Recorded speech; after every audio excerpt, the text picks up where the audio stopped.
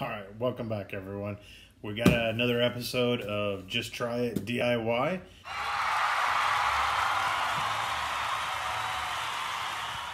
And I'm pretty excited. Got a package in today. I've been having all kinds of issues with my garage door opener. I got terrible range. I've actually already tried this out, and I have two openers, and of course, the one I got working great, and now I got this new little kit here. I'm going to show you what it's all about. It's actually some coax cable with a little antenna right here. It's going to be able to hook it up. I got Ryobi Garage door openers, but this is actually for a different garage door opener. This is actually from Liftmaster. So if you do have a Liftmaster and you're having range issues with that, this is absolutely working great for me. I'm approximately maybe 35-40 feet away from the front door.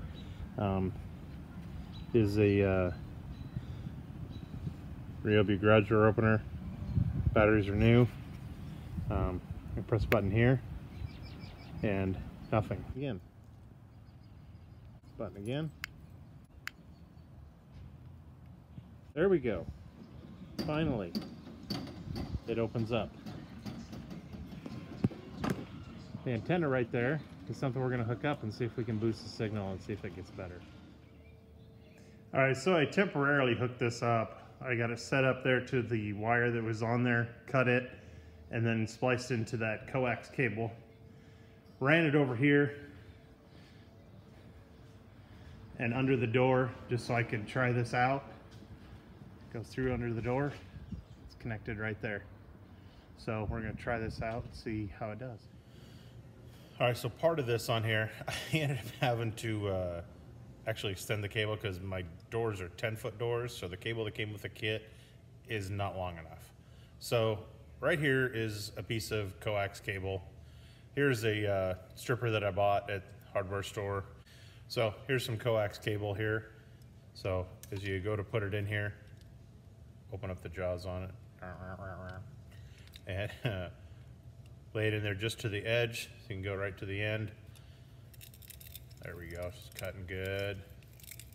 You hear it kind of cutting through the wire and stuff in there, the protective stuff. So once you pull it off, looks something kind of like that. You still have some wires sticking out. Now the nice thing is you can, the new coax connector right here, that just slides in here. If you slide it in, kind of turn it a little bit as I put it in. And I'm sure there's probably a lot of people out there probably maybe I'm doing it wrong, but this is how I was taught to do it. Now I have the coax, or the actual center cable through there just a little bit. Another tool, specialty tool, right here. So the coax cable fits in here, the center fits in here, down here. Push it down in here, and when you pull this down, it actually pulls that seal in there and locks that on there. I'm not going to waste one here because this is just a scrap piece. So I'm just going to pull this back out. I'm actually going to go out and do this up by the garage door, where the garage door antenna is going to be outside. So we'll see you back here in just a minute. Okay, so here we are at the original spot where we tried it the first time. Here's my remote, and try it here.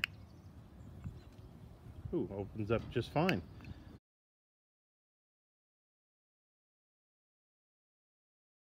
Hit the button, and it opens. I never have had this kind of range. Hit the button again, and it works. I definitely think this is acceptable for what I've been trying to do. So I'm going to back up one more time. We're going to see. Like I said, I'm getting quite a bit here. They claimed like 300 feet, but I got a metal building, so that may not work all the time. Look at there, still works. That's awesome. I say that's a win. So after getting everything hooked up, I got really good range out of this. I'm very happy with the way everything turned out. So definitely something anybody could do at home. So give it a try. Otherwise, we'll see you next time on Just Try It DIY. And don't forget, hey, hit the subscribe, give me a thumbs up, give me some comments. We'll see you next time. Later.